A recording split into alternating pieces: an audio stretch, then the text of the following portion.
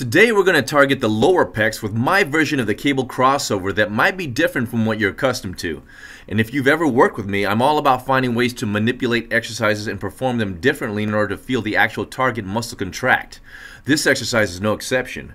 Now when you're setting up for this exercise, first thing you want to do is determine the optimal height at which to raise or lower the pulley system in order to help execute the movement properly. As you see in this photo, use the angle created from your elbow flexion of your arm to help determine proper positioning of the pulley system for your height, and make sure to attach the handle to the carabiner too. Now, in this scene, you'll notice I throw my butt back, which leans my upper torso forward when I'm behind the pulley system.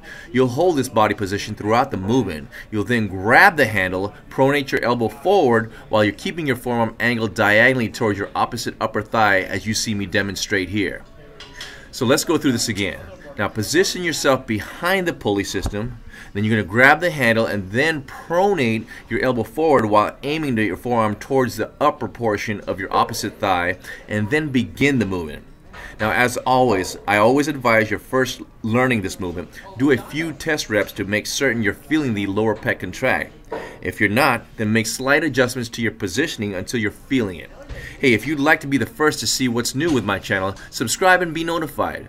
Until the next time, Coach Mike out.